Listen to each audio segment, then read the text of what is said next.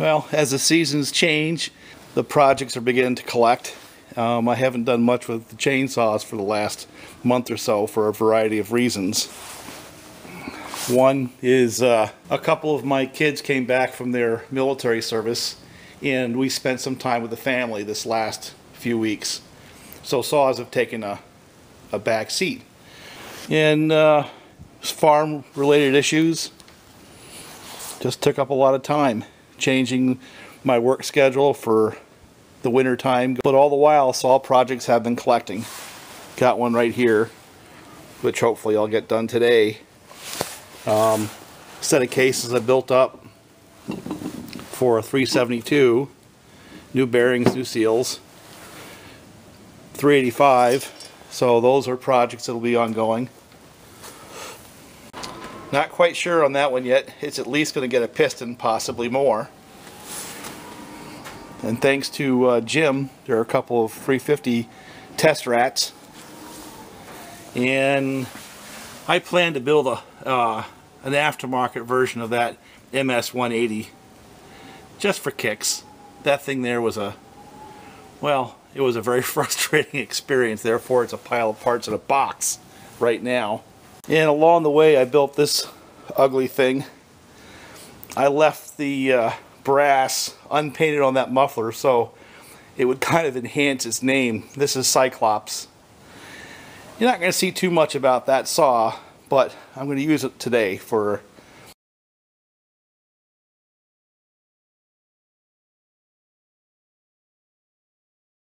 one of the subjects I want to talk about. We talked about some very interesting tools that really make this game a lot easier to play. For example, that Husqvarna shop tool for splitting cases.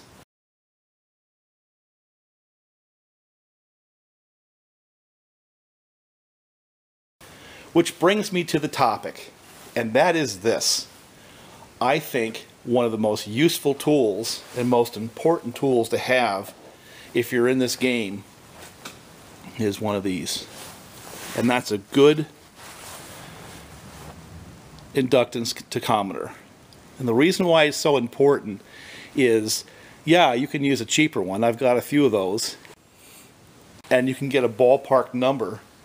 But when you're really tuning these saws, it really pays to have an accurate number when you're setting the no-load RPMs.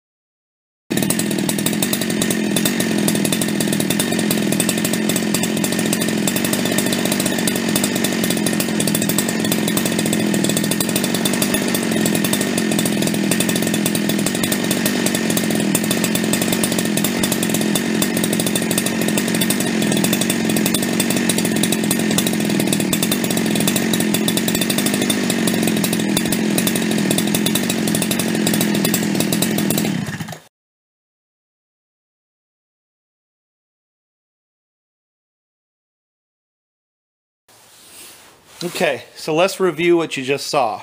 What I did was I took Cyclops there and fired it up cold. Oh, it's about 20 degrees out, so yeah, it's a little chilly. And you know, I do this time of year anyway, because as the air gets more density because of that lower temperature, you do have to add some more fuel, otherwise it will get lean. That saw there is not critical because I always set them rich anyway, which is probably what you saw there if you're paying attention. So once I had it warmed up and let it settle down into an idle, it was running about what, 2400. And then what I did is I brought it up to top RPMs, no load, and you saw it fluctuate up around 13,000 RPMs, which is about right for that saw. That's again the big bore Husqvarna top end. I like to set them a little bit rich, especially this time of year as you're getting into the winter time.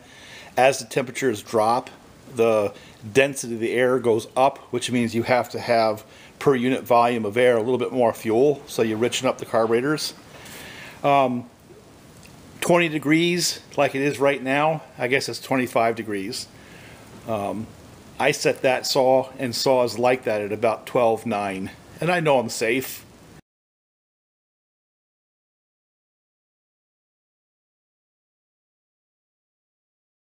If it drops a little more, I know that I'm not going to stick a saw because it's running too lean under load.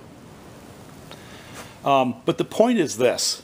The point is, number one, paying attention to the tune, and number two, having a tool this accurate and this capable in order to get it right, especially if you're a dealer.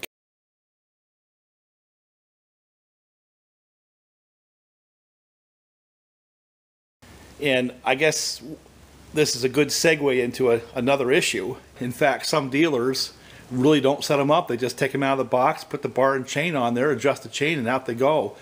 I am going there because I had a really disturbing conversation with such dealer. Not going to say who, where, or when, but basically said, yeah, we never put them on attack. We assume they're set up from the factory. Well, they're not. They're set up lean. They've always been lean for as long as I can remember.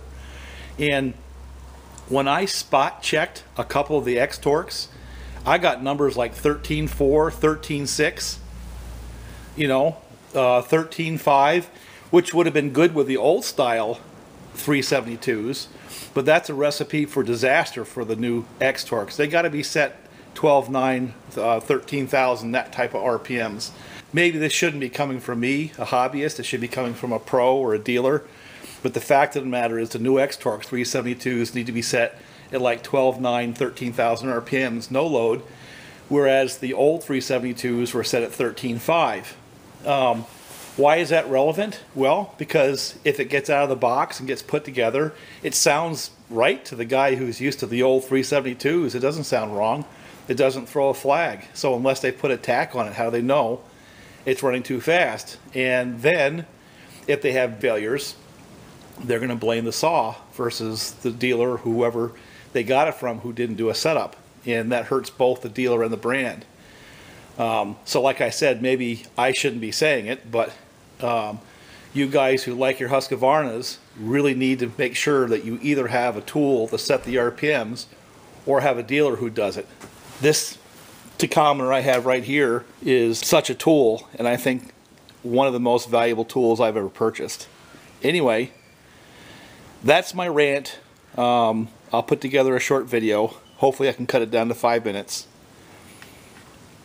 Another one of those tools that you really have to have if you want to play this game. I promised I wouldn't put Cyclops on video. I lied. There it is.